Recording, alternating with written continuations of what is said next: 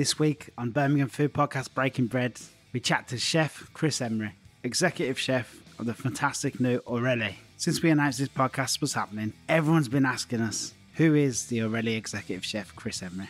Chris is a chef who is literally living the dream. I don't know, most kids, they have their dreams of being celebrities or football players or anything like that.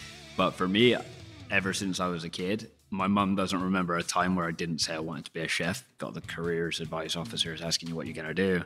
Never had any time for them. Like, I'm going to be a chef. That's it. I just remember thinking to myself, like, this is what cooking's all about.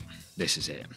In the shit, going down, not knowing what's going on. First day of the thing, chef's threatening to throw pans at me for not putting stuff up on time. And I'm thinking to myself, yes, now I'm in a kitchen. Chris chose in to go at the deep end when he started his chef's career, working for some big names. Holland Street changed a lot. So I went to Sketch, was one of them. I went to the Fat Duck, was one of them. And then finally I went to the Waterside. And I remember Michel Roux walking into the kitchen on my first day and telling me to cook an omelette.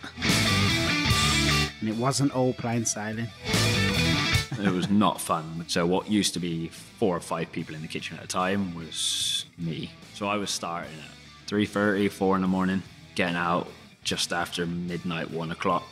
I did this 27 days straight. Jeez. It was tough to the point that my feet were bleeding. Like, I was in a bad way. But we did get to talk about the more exciting parts and the opportunities that are involved in working in hospitality. Jason basically said he needs a senior sous / head chef in New York. Am I interested? 2 days later, he calls me up. He's like, right, your visa application's gone. And then literally 2.5 months later, I'm on the plane. There's no limits in this industry anymore. Like, there's nothing you can't do and go on to from here.